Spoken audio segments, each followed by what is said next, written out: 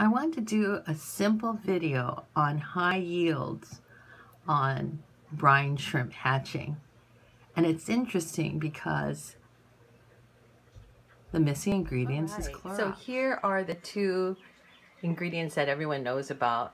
Some kind of salt that doesn't have iodine in it, about 2 tablespoons for 2 liters, and baking soda, about 1/4 teaspoon for 2 liters to raise the pH for better hatching. And then the missing ingredient, Clorox.